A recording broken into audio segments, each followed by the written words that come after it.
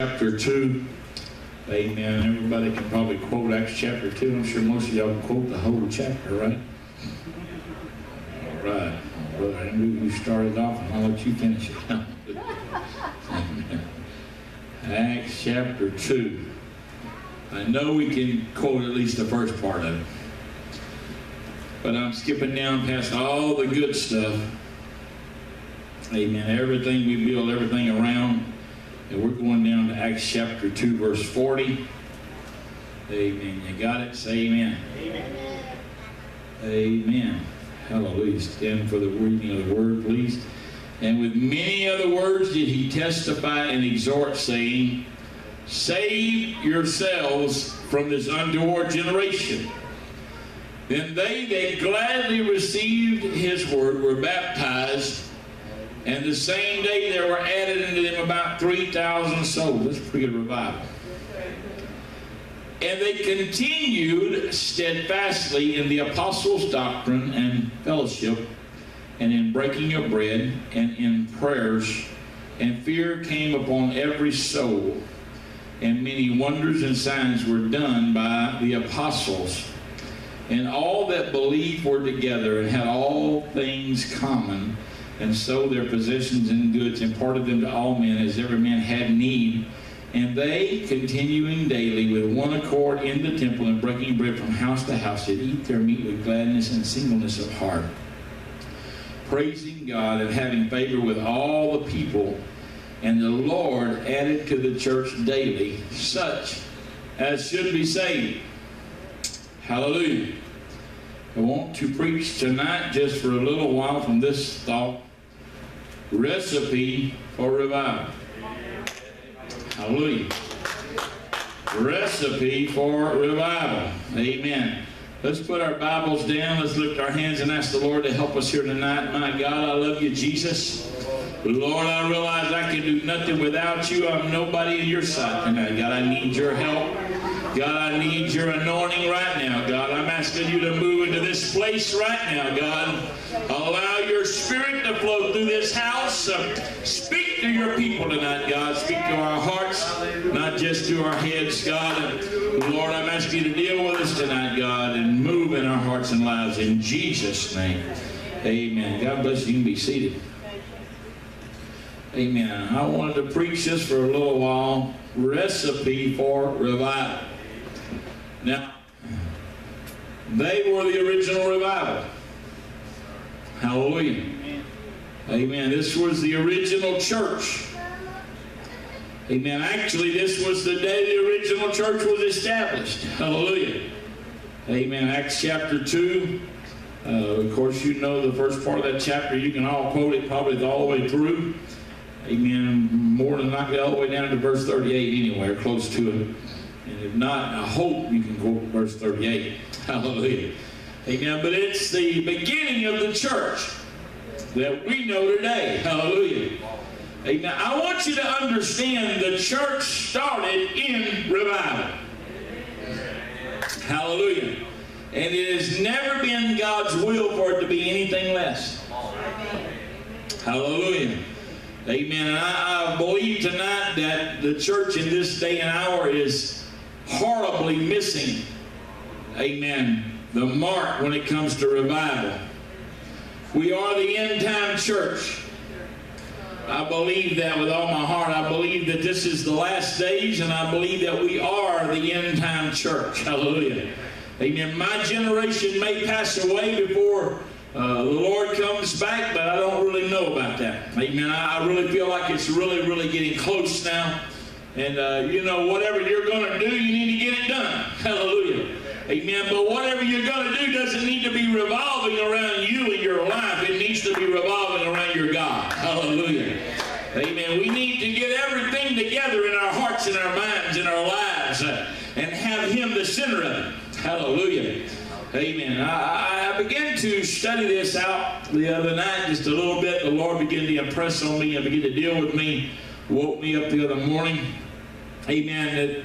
There was a recipe in here.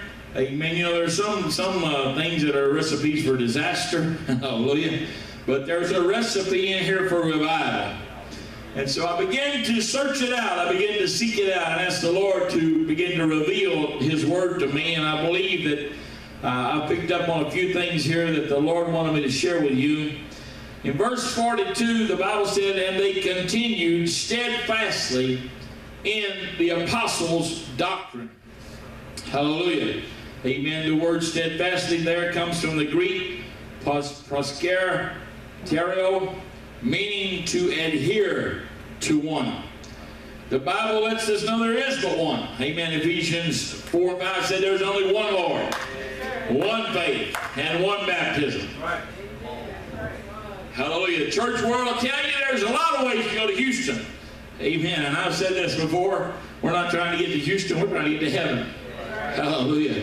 Amen. If I want to go to Houston, I know a lot of ways to get there. But you know what? When I get to Houston, I'll be just as lost as I am right now. If I was lost. Hallelujah. But you understand, because there's only one way to get to heaven. Amen. God didn't create several different roads. The Bible said there's only one path. Hallelujah. Amen. There's only one highway. There's only, and it's a straight and narrow path. Amen. And few there be that find it. Hallelujah. Our job as the church is to help people, amen, begin to find that path. Is to help people to move, amen, towards that path that God has got for folks in this end time hour. Hallelujah. Amen.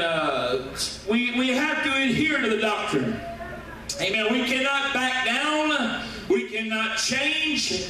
You know what? The world now, amen, the churches in the world are beginning to change their doctrine. In fact, just this last week, I believe it was, Kenneth Copeland, wasn't it, Mama? One of the other well-known evangelicals, amen, they call themselves evangelicals. We have nothing to do with that. And understand, when they talk about evangelicals, they try to lump us in there. We are not of that ilk, okay? Amen. We are not evangelical. We're Holy Ghost filled, sanctified, amen, by Him. Hallelujah. And so Kenneth Copeland and some of the others just this last week met with the Pope. And they're talking about bringing everybody back together. They want unity in the church, they said. And so we're talking about people that claim the Holy Ghost. We're talking about people, amen, that have miracles and signs and wonders that happen in their ministries. And they're wanting to go back to the mother church and hook back up with the Pope and hook back up with the mother church. Let me tell you something. Amen. We didn't come out of that, and we aren't going back to that. Hallelujah. Amen. The Bible said, come out from among them and be ye separate and touch not their uncleanness. Hallelujah. Amen. God is the one that created this church. Hallelujah. On the day of Pentecost in the book of Acts, chapter 2, amen, you can read about the formation of God's church. It didn't happen in 325 AD when Constantine began to tell we need to create a church to pull everybody together, all the different religions of the world together. You see, the devil's always been after one world church, and it's going to happen in the end time. But I'm here to tell you, there's a group that's going to stand out. There's a group that's not going to fit with that crowd. Hallelujah. Amen. They're Holy Ghost filled. They've been baptized in the name of Jesus Christ for the remission of their sins. Hallelujah. They've been separated. They've been, they've been divided out. We don't belong with them. Hallelujah. Amen. The Church of the Living God has no partner lot with the Roman Church. Amen. Hallelujah. So we have to continue steadfastly, meaning to adhere to that doctrine. Hallelujah. Amen. You know what adhere means?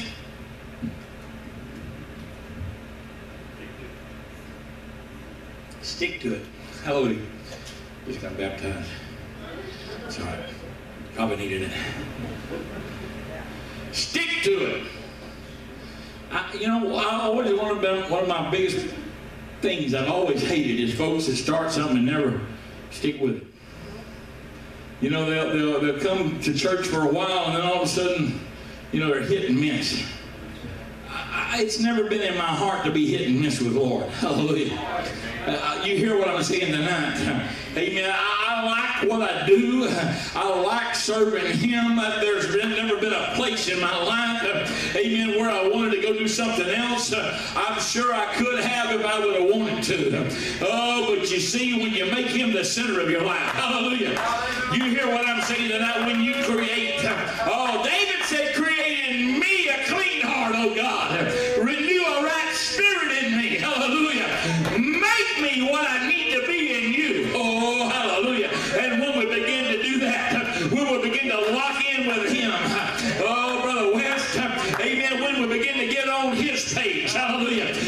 When we begin to get lined up with Him and follow His doctrine and do the things He says to do, hallelujah. Oh, that's when His blessings begin to flow around you. Hallelujah. Amen. The best thing that ever happened to this boy, amen, was receiving the gift of the Holy Ghost. Hallelujah. I don't know any other way. I don't want to know another way.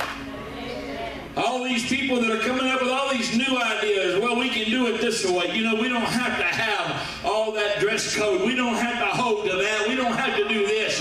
It's okay for you to watch movies. It's okay for you to do this and do that. Let me tell you something. I have no partner lot with the world. Neither do I want to part with them. Hallelujah. Amen. God has set us aside. We're a special people. We're a call out. You hear me? We're called out from the world. Hallelujah. Amen. Amen. Amen. All right. So we are one. And we're hearing to that one doctrine. And then he said, in breaking of bread. Oh, Lord, we'd love to do that. Hallelujah. Fellowship. You know what that does? And this church, we've had quite a few things over the last several years of fellowship with our own selves here. And I believe it's time that we begin to expand our horizons and fellowship out with other churches, amen, that are of like precious faith. Hallelujah. Amen. We can't, no man is an island. No church is an island. We can't just hold it all to ourselves. Amen. We've got to have the fellowship of our brethren and sister. Amen. You understand what I'm saying tonight? When they were breaking bread, it was a time of fellowship. Oh, hallelujah. I love it when we go out on our campouts. I like it. Amen. We're going to do a little 4th of July deal tomorrow evening. But there's some folks that are just dead set on it's going to be their way or no way, and bless God, I'm just not going to go to that. You know what? You're just missing the will of God. It's the will of God that we fellowship together. It's the will of God that we break bread together. Hallelujah. You know why? Because it creates a unity. And a person who refuses to cooperate in those things, you know what they're doing? They're breaking the unity of the church. One of the biggest things, now several years ago, I met Tekla Marion. Of course, now I think he's gone off the rocker and went into a different type of faith of some sort. I'm not sure what, but back then, brother and sister Friedman had worked with Brother Tekla Marion and had got him in the church in Ethiopia, and they had been through persecution, been through a lot of things, and they were seeing great revival. Let me tell you something, persecution brings revival. I don't want to have to go through that to see revival in Abilene. I really don't think that God plans on that. Hey man, for us to have revival here, we're here now. There's 117,000 people here now, hallelujah, who need revival. They're walking along in their false doctrine, believing they're okay and walking straight towards hell. Amen. But we got the truth. Amen. And so I was, because of the times in Alexandria, Louisiana, and Brother Tech was there, and so I went to him after the service and I sat down with him and I said, I want you to tell me, what do you do for revival? I know prayer is a key thing. He said, prayer is the only thing. Hallelujah. And I said, how do you pray for revival? I want to know how you pray for revival, because we're praying our guts out. Hallelujah. Ain't nothing happening, but we're praying hard. And we were. And you know what he told me? He said, we never pray for revival. Well, then how do you have revival if you're praying and you're not praying for revival? He said, we pray for unity. Woo, hallelujah. He said, we pray for unity because unity is what brings revival. Amen. You don't believe it? Look at Acts chapter 2, verse 1. Amen. They were all in one accord, in one place. Hallelujah. They all were of the same mindset. You hear what I'm saying? They were all there expecting the same thing. They didn't know what it was they were expecting. They had never experienced the Holy Ghost. You got to understand that. Amen. They were there because Jesus said, I want you to go together. Hallelujah. And dwell in the upper room until you be endued with power from on high. Oh, come on. If he could speak to us here tonight, he would tell us, I want you to dwell together in unity because I've got a power that I'm going to send your way. Hallelujah. I've got revival all packaged up and ready to go for Abilene, Texas. But I just need some people who will get in unity. I need some people, amen, who won't just foul out every time something's going on in the church. But I'll be there and say, what can I do? What can I bring? How can I participate? How can I help? I want to be a part of everything that's going on in the church here. Hallelujah. Amen. Hallelujah. Now there's 3,000. We know there's 3,000 already got the Holy Ghost on the day of Pentecost. Now you got to understand, most of those did not live around the Jerusalem area. No. Most of those were people from all of the countries. Remember Acts chapter 2, after they received the Holy Ghost, they went out in the streets, they thought they were drunk. They said, no, these are not drunk. You suppose. Peter said, see, this but the third hour of the day. It's only 9 o'clock in the morning, but this is that spoken of by the prophet Joel in the last day, saith God, I will pour out of my spirit upon all flesh. And they said, well, how is it that we, amen, we're Parthians, we're Medes, we're dwellers in Mesopotamia, we're Greeks, we're Romans. How are we hearing these people speak the wonderful works of God in our own languages? Hallelujah. You see, this is the operation of the Holy Ghost. There's power that comes in unity. And look what it does. It brings revival. Amen. 120 receive the Holy Ghost. 120 are worshiping freely without, well, they're not being held back. They're out in the streets worshiping. Hallelujah. Hence, street service started on the day of Pentecost. Hallelujah. First street service also. Amen. So we're not doing something stupid when we have street services. We need to continue on with that. But you understand, they didn't hold back. The Holy Ghost fell. Amen. They worshiped him in tongues. Oh, hallelujah. How many times have we been out on the street and you've been a little bit shy of letting the Holy Ghost move on you? You could feel the anointing. You could feel the touch. But you were kind of a little bit shy as far as letting the Holy Ghost move and minister through you. How often have we missed the will of God? Amen. By holding back on God. And God is saying, I need some unity in the Holy Ghost. I need some unity in your spirit so that my spirit can work in you and through you. And you can see revival. Hallelujah. All right. So they broke bread. There was fellowship. Amen. Then it said in prayers.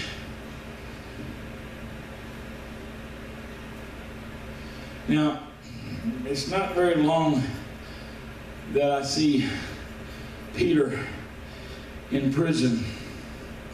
And he's not just stuck in a cell up there by Barney Fife. Amen. No, they put him down in the bottom of the prison house. They carried him down into the dungeon in the very bottom of the prison. And the Bible, they placed all these soldiers who were on guard around him. Hallelujah. But he is down in the bottom of the prison, and he's chained to a guard on each side. Hallelujah. Amen. He's got old Bubba on this side and old Joe on this side, and they're all chained up to him, and he ain't going nowhere. So he's trying to make the best of a bad situation. I believe that Peter probably was praying also. The Bible doesn't record that.